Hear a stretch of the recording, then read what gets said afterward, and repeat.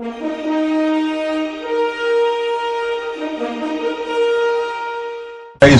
They've done a lot of great movies here. Take a look on screen.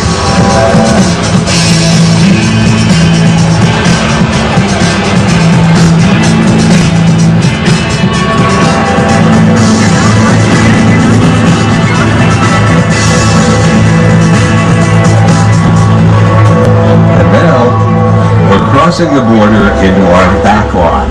We shoot the big stuff out here, huge sets on an enormous scale. We like to say the whole world is just around the corner on the Universal back lot.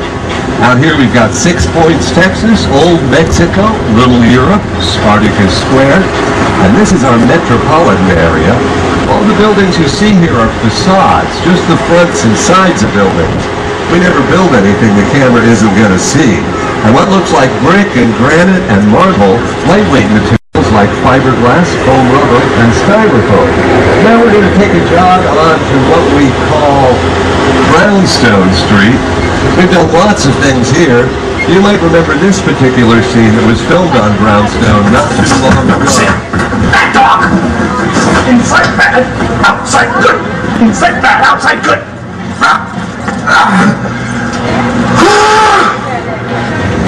Well, you're done now.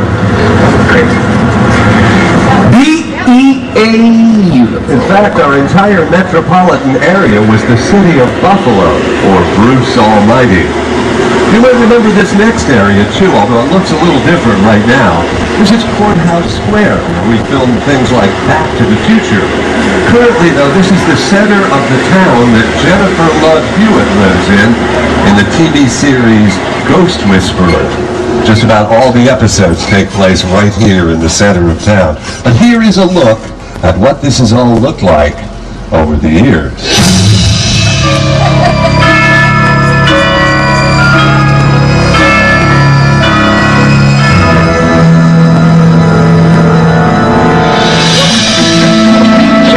To Kill a Mockingbird.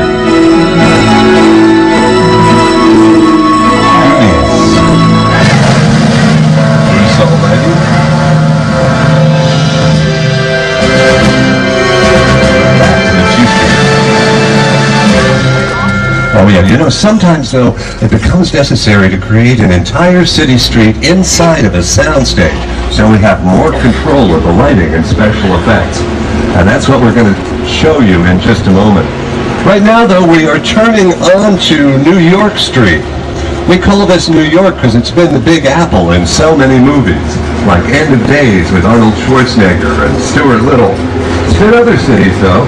See here on the left this brown building?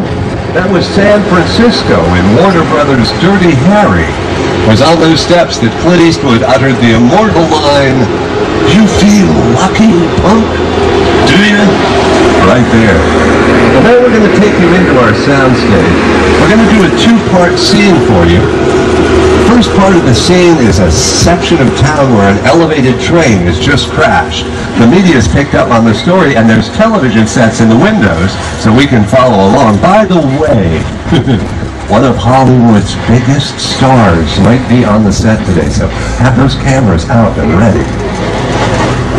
Of course, I'm also told he's a little on the temperamental side, so if you see him, try not to annoy him.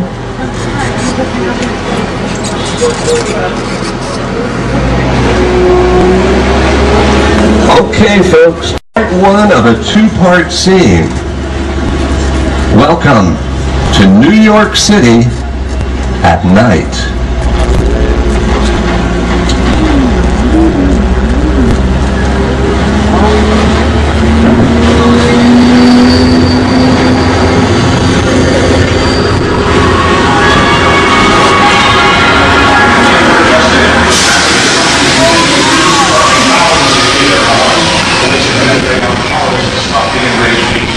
Military units are rushing to the scene. The beast was last sighted nearly 200 blocks old from the battery.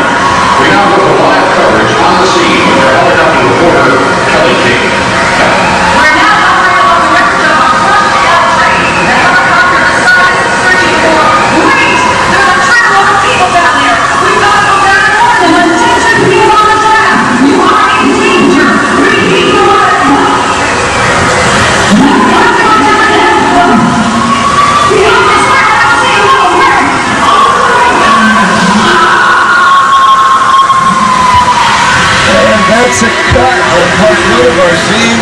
We're moving to part two now, the bridge at night. Say, somebody cue the monkey. Oh, Graham, wait a minute, look. Monkey is down on the front. That's so good. This is nice monkey. Nice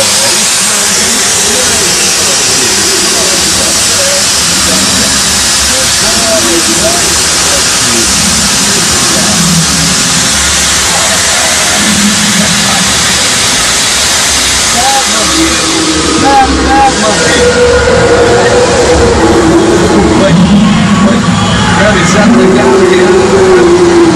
Man, look, the road ahead is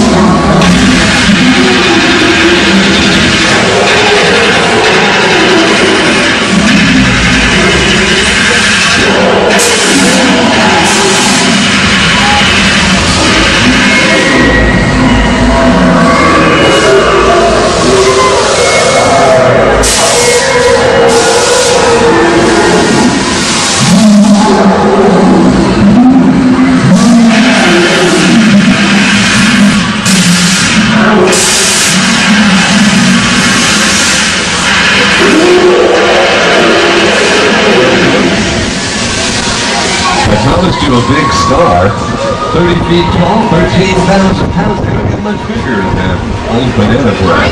King Kong. Well, actually, they do. Here's Peter Jackson to tell you about that. I first saw King Kong when I was about 8 or 9 years old, and it was the moment that I thought, I want to make movies. I want to be able to make movies just like King Kong. I just thought a version of this little story told with the technology that we have available to us today would be a really amazing thing.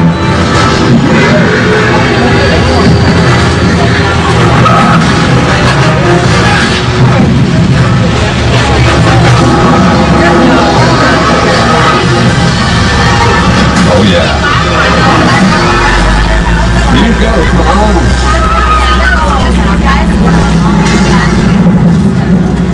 All right, now take a look here to the right. See this big green area? You know what that is? That is New York Central Park. At least as much of it as the camera needs to see for a movie or television show. Now, this is an artificial lake we're going to be going by here. It was put here in 1928 for one of the original movie musicals, Jerome Kern's Showboat. And a full-sized riverboat across the lake there. Oh, and if you're a fan of ABC's Desperate Housewives, you may recognize the lake ahead. It was last summer, or last season, in a rowboat out there that Edie threw Mrs. Hoover's ashes in Susan's face.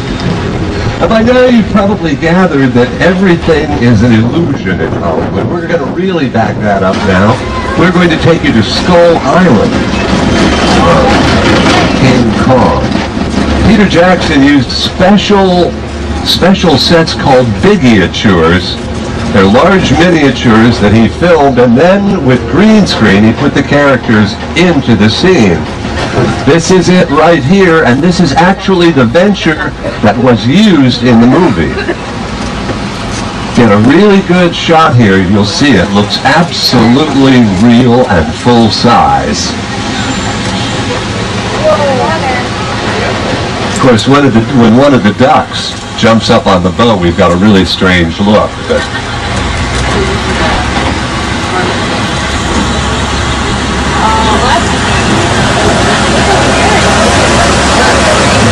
And coming away from Skull Island, we're passing the Blue Parrot Hotel from Tales of the Old Monkey. Now behind that building is a huge building, which is the Universal Property Department. We've got the largest collection of props in the world, over 1 million. A prop is anything an actor might touch that's not nailed down. It can be as small as a teacup or as large as a grand piano. And a lot of the props in there were used in an area we're taking you to now, which was originally called Spartacus Square. Take a look. Director Stanley Kramer used special optical effects to transform this into Rome for Spartacus, and then we transformed it into the Square of the Warriors for the Scorpion King.